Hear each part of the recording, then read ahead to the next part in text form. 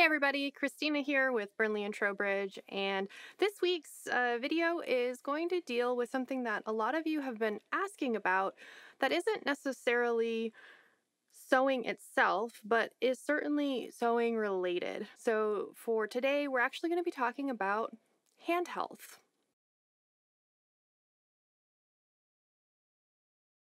When you do a lot of hand sewing, and those of you that are knitters or crocheters might experience some of this as well, you might find that for prolonged periods of stitching, you get maybe muscle cramps in your hands. You might find that maybe your carpals start to feel a little tight, or your hands start to feel uncomfortable. Maybe they swell. There are all sorts of things that can happen. And some of this could just be due to maybe pre-existing conditions that you have already. But a lot of the fatigue that we experience in our hands actually happens due to factors that we can prevent. Things like posture, actually warming up our hands or stretching our hands, our wrists, even our necks and our shoulders, paying attention to the angle of the wrist when it's sewing. So today's video is going to focus on a few of those things that we have picked out here at Burnley and Trowbridge that we find kind of helps us maybe the most and that we think will be the most useful to you. Now, disclaimer time, we are not medical professionals. So if you are experiencing pain that is chronic or intense or extreme, you probably want to go check in with your doctor. This video is not going to be the cure for that. But if you are just wanting to take better care of your hands so that you can continue stitching or crocheting or knitting for a longer time with less fatigue, this is the video for you. A lot of the care for our hands actually begins before we even start stitching. It's a good idea to treat your hands the way that you would treat any other muscles before you start an exercise. So things like warming them up or stretching are going to be pretty important for long-term hand health. Today I'm going to show you a couple of stretches and kind of warm-up exercises that can get your hands ready to stitch if you're going to be stitching for maybe 30 minutes to an hour to even more than that. Now, I like to do these stretches before I start sewing, but if my hands start to get fatigued or my wrists get fatigued as I'm sewing, I will stop, give myself a little break, and do some of these stretches in between as well. So you're not limited to just before. They can also be very effective to help restore your hands and wrists after a stitching session.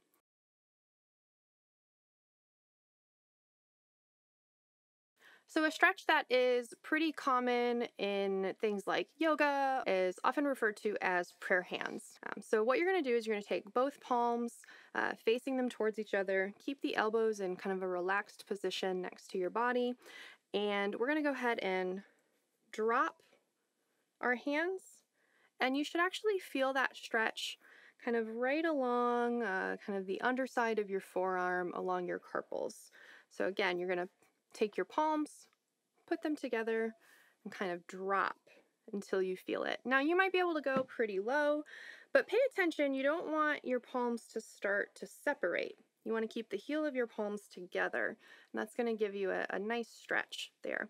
And you can just hold this stretch for a few seconds and then release it, and then go ahead and do it again. You can do that a couple of times if you want to. A variation on this stretch, we're going to take our hands, put them together, and actually tilt them forward, and you should feel this through your forearms as well. And you can bring them up to your body if you want. I feel this stretch kind of right along here. So if you're feeling tightness in your forearms or in that carpal area, those are two good stretches that you can use to help you out. Another stretch that is pretty good for your wrists in particular and carpal area is what I don't know that there's an actual name for this. I just call it the table stretch because I use a table to help me do this. So there are two ways that you can do it. We kind of have the first stretch, which is going to help right here on your arm. And we're going to just take your fingers flat, put them on the table, and roll forward. You could also do this without a table by just using your hand, grabbing your palm, thumb on the outer side of the opposite hand, and just applying a little bit of pressure. I just find that I get a little bit of a better stretch when I do this with the table. It's a little easier, and then I can do both hands at the same time. Now, the opposite of that, oh, this table is a little tall. I'm gonna get Angela's step stool. Oh, there we go, okay. Now, the opposite of that is to actually take your hands,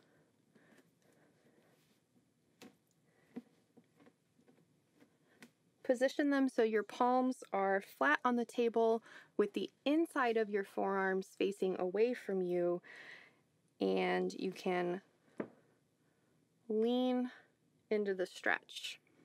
And you should feel this down that entire inside of your forearm carpal area.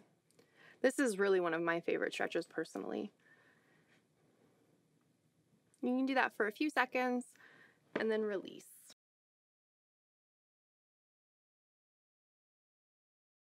If you're finding that your fingers feel tight more so than your wrists or carpals, there are some stretches that are finger specific as well. One thing that you can do is actually, this is gonna look really strange. I'm gonna look like I'm making spirit fingers right now, but I'm not. I'm stretching my hands. You're gonna go ahead and open your fingers as wide as possible. So you wanna stretch them out, open them as much as you can for say 3 to 5 seconds, and then actually go ahead and curl them into a fist with your thumb on the outer portion and squeeze for 3 to 5 seconds. And then go ahead and open back up. And you can do that for, say, 3 to 5 repetitions, and then just give yourself a little bit of a shake when you're done. Another thing that you can do for your fingers is to take one hand, extend the arm, palm facing away from you. Take your other hand and kind of meet your fingers right between the second and third joint or segment by your knuckles. And then gently roll back so that your fingers remain straight, but you're rolling them back at the knuckle joint at the base of your palm. Obviously, don't do any of these stretches so hard that they hurt. You may not be very flexible to start, so you just want to lean into the stretch until you feel it, hold it for a couple of seconds, and then gently release it.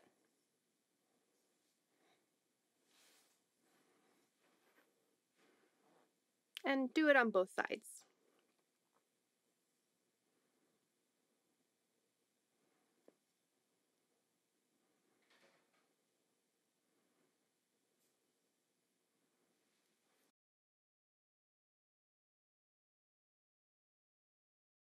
Now, as much as we focus on the wrists and fingers when we're sewing, because those seem to be the obvious culprits, posture is also a very important thing to consider for your hand health as well, because really everything from here to here connects to the spine. And so making sure that when you are hand sewing, that you are sitting in a posture that is comfortable and supportive for your body will just help keep everything aligned so that nothing is getting pinched or pushed in a way that is uncomfortable and might cause issues later on. This also means neck and shoulders can actually be a part of what causes us pain or discomfort from extended periods of sewing. So while yes, we definitely want to focus on stretching our fingers and our wrists, it's also a good idea to loosen up our shoulders and our neck as well. A couple of really easy things that you can do for that are just some shoulder rolls. So relax your arms to your side, kind of lifting your body. Imagine that there's kind of a rod going directly through the center of your body, kind of lifting you up. And you're going to go ahead and pull the shoulders up by the ears, roll them backwards to open the chest, and then bring them back forward. And just do that a few times. It actually feels really good. I think I'm tense. Make sure that you rotate and you're doing that both forwards and backwards to get a full range of the stretch. Neck rolls can also be a good way to help loosen up your neck muscles. particularly if you are not being careful about where your work is in relation to your head. If you're kind of hunching a lot when you're stitching, that's going to create a lot of tension in the neck and shoulder region. So loosening those muscles up every once in a while can be a really good preventative measure from fatigue or pain in the future. So a simple way to do a neck roll is just to tilt the chin down, slowly rotate,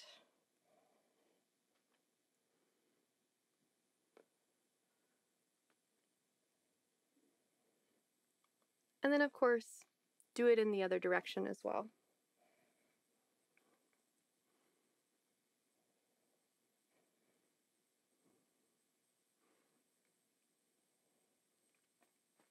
If you're like me and you carry a lot of your tension of your body in your neck and shoulders, another useful stretch can actually be to just take one hand. So in this case, I'm going to take my left hand. I'm going to place it over my head by my right ear. And I'm just going to gently use that to lean my head over. And you'll feel that stretch right down the side of your neck into the top of your shoulder. And hold it for a few seconds, and then switch.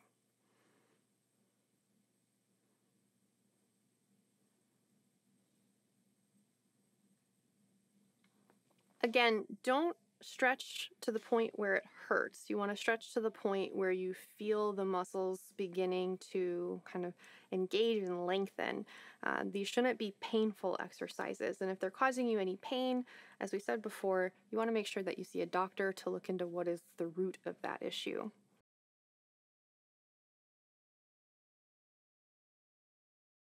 All right, so those are some things that you can do kind of before you get started sewing, or really just on a regular basis in the morning or before bed to keep your fingers, your wrists, your neck, and your shoulders in a happier state.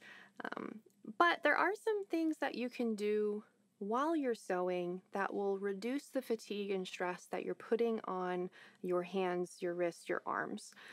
Posture is one of them. Another thing is paying attention to the way that you are actually holding your hands. For instance, we know when it comes to things like typing or other repetitive motions with our wrists and hands that we want to keep a fairly neutral position to the hand. If you play piano, you've probably been instructed on this as well. You want to make sure when you're stitching that you're actually maintaining a neutral wrist position.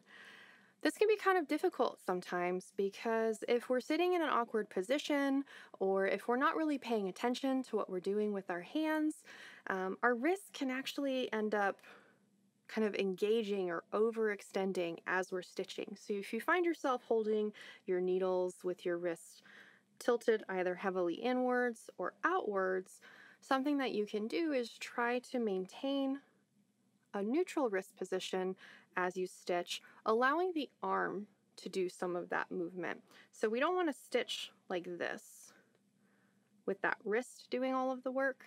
We actually want to engage the arm. So as you're stitching, as you're taking those stitches, let some of your arm do the work for you to ease up some of the strain on the wrist. Thread length can actually be a big culprit in this.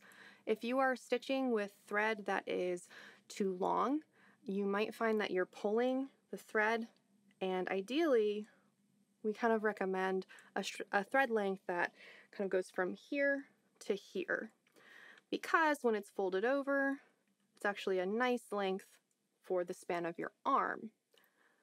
If your thread is too long and you hit the end of the arm span, but you still have thread to pull, a lot of times it's really easy and we kind of want to jerk the wrist back to take up the last couple inches of slack in that thread.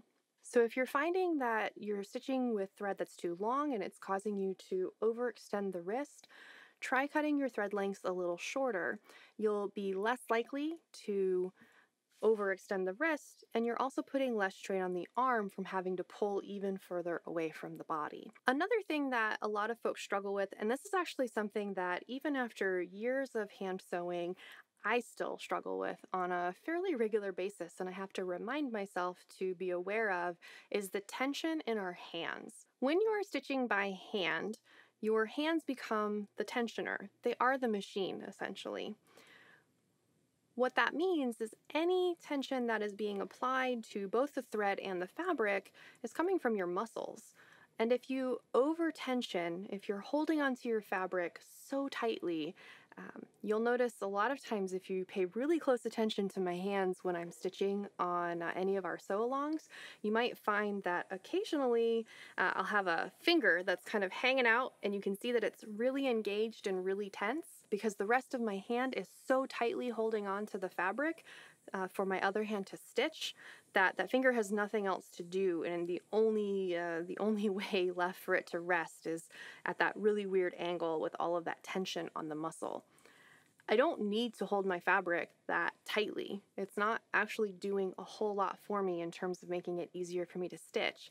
And it will also put a lot more strain and fatigue on my hands so that by the end of a day of sewing, my left hand, which is holding my work while my right hand stitches, will actually be more tired than my right hand is. So paying attention to how tightly you're holding to things, how tightly you're holding your needle. You don't need to hold your needle with a death grip. You can be friends with your needle and give it a gentle hug. You just need to hold it enough to control it. You don't want to hold it so tightly that it's going to leave your fingers strained when you're done.